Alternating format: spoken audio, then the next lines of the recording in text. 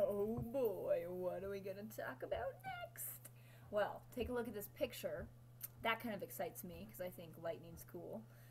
But we are going to talk a lot about energy and all the different forms of energy. But before we get to energy, we got to talk about a very simple term that you're going to hear so frequently in the next, who knows, 5 years, 6 years. You're going to hear it a ton through high school, and that is matter.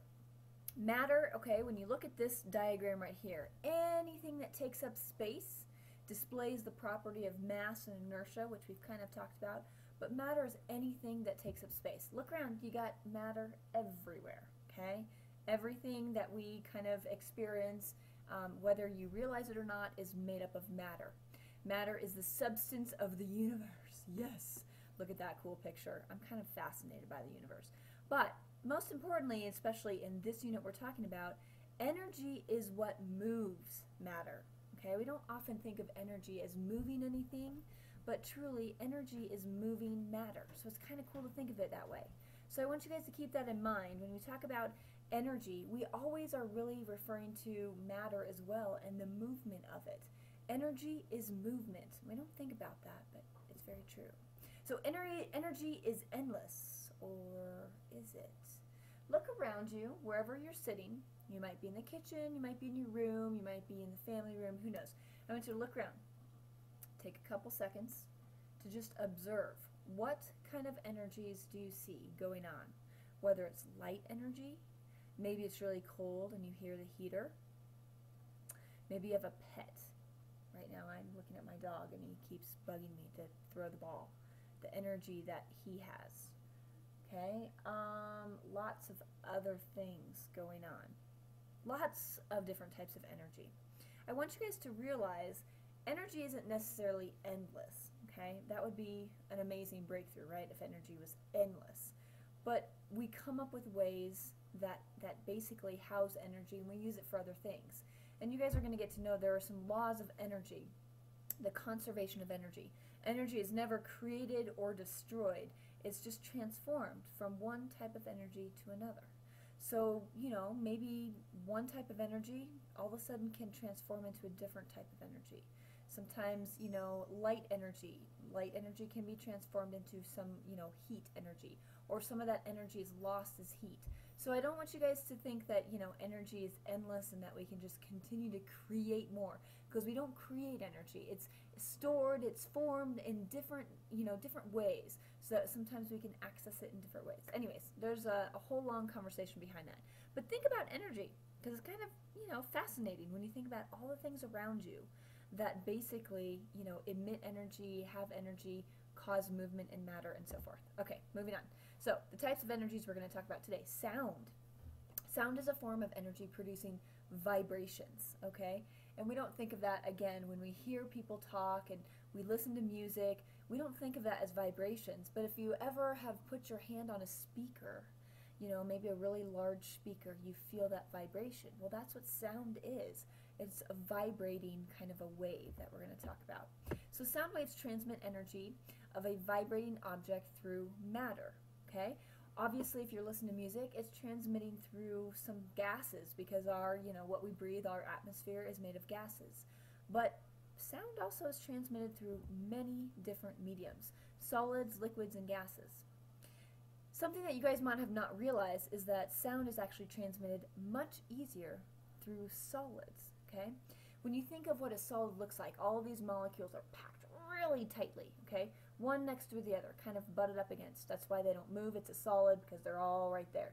But they still have movement, and as that sound passes through them, it has more matter to kind of bounce that wave off of, and it transmits that wave much easier than through a liquid or a gas. Okay? So even though we can hear people as we're talking, you'd be amazed. Okay, so I think even in your lesson it talks about scratching a surface of something. I want to say it's a ruler.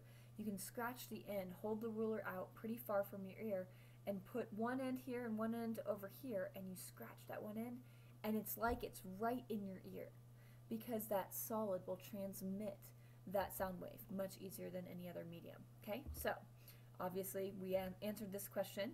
Which sound, or which does it sound travel faster through? Well, solids. and think again of how those solids are made up versus liquids and gases. Those molecules are really tightly packed. A liquid, you have the molecules that are kind of moving like this, and a gas, they're all over the place. So therefore the sound wave has a hard time transmitting as easily through a gas. Okay? Alright, so sound waves are longitudinal waves. So if you guys have ever played around with a slinky, you know that you could whip the slinky up and down like that. That creates a different type of wave. We call that a transverse wave. But sound waves, if you hold the slinky and you have somebody else hold it, and one person just pushes the end of it, and it causes this compression, and it'll move in one direction, and then it'll hit that person and move in the other direction. That's a longitudinal wave, like an inchworm, kind of compresses and expands, and compresses and expands. That's what a sound wave looks like, okay? The movement of that energy is parallel to that wave. So basically the energy is moving this direction, and so is that wave, okay? So talking about sound waves and how we hear, I think it's pretty fascinating. I love the human body. So when I talk about how we actually hear and these vibrations, so basically you have these sound waves coming in here, obviously, and we have these large ears out here to kind of funnel that those waves. And it funnels it into this outer ear. This is you have three parts of your ear. You have the outer ear, you have the middle ear, and you have the inner ear, okay? The outer ear stops right at this tympanic membrane, or the eardrum, okay?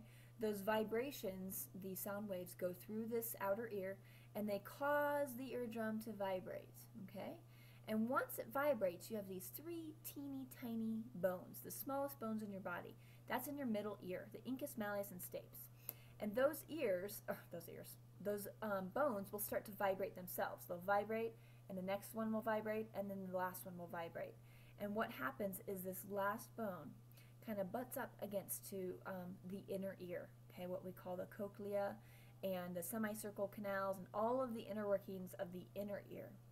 And the vibration is then sent through where there are these, there's a fluid with all of these teeny tiny microscopic little hairs. With those hairs transmits nerve impulses. So if those hairs move, then all of a sudden this nerve impulse is transmitted through the cochlear nerve to the brain, and the brain interprets what that sound is. Kind of hard to believe because you're like, wow, that's so crazy. But that's how our ears work, all through those vibrations of the sound waves. Okay? You guys will read a little bit more about that in your lesson, so make sure you're reading and taking notes. All right, now on to light. Okay, so light is another type of energy. Okay, again, there are so many types of energies out there. But basically, light moves in waves as well, okay? Not through a medium, though. That's the difference. So we have sound waves that require a medium.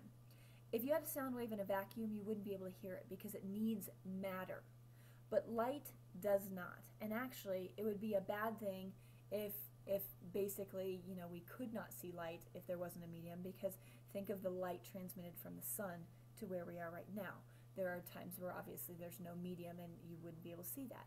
So light can travel but doesn't need a medium, okay? Therefore it can move through all mediums, but also can basically be lacking medium, basically lacking matter to travel through. But it'll travel at different speeds depending on what medium it's going through. So it's kind of cool to think about that. That's why there's a lot of different terms when we talk about refraction and reflection, and the you know, things that we see based on what mediums it is the light is being transmitted through. So when we talk about reflection, I think reflection is a really cool concept because sometimes we don't get why we see certain colors. So like right behind my computer is this lovely plant I have, and I see that it's green. And the only reason why I see green is because all of the other colors except green are being absorbed, okay? Where green is being reflected back into my eyes. That is why we see particular colors. So it's not because, oh yeah, it's a green color. It's because green is being reflected back into our eyes, and then we interpret that color. All the other colors are still there, but they're being absorbed. So black is basically the reason why we see black, like say you turn off the light and it's all black. It's because all of the colors are being absorbed and nothing's being reflected back into our eyes. On the opposite end, white, all of the colors are being reflected back. That's why we see white.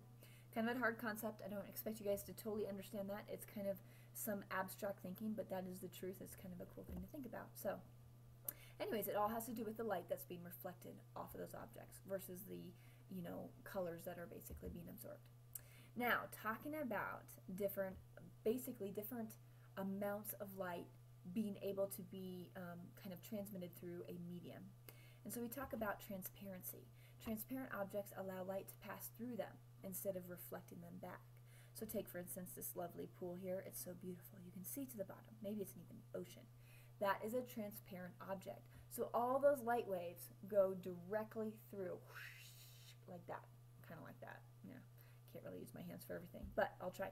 So that's transparency. But when you have a translucent object or material, it only allows a little bit of light to pass through. So you have this object, and the light kind of goes every which way as it gets through, but it does get through that material. It's translucent, okay, but it's not transparent, okay. So a little bit of light will pass through, and you end up looking like this behind this screen where it's translucent. You can see that there's something behind there, there's lights passing through, but you can't get a clear picture. Now the last one is opaque, where basically the opaque materials are going to block all of the light.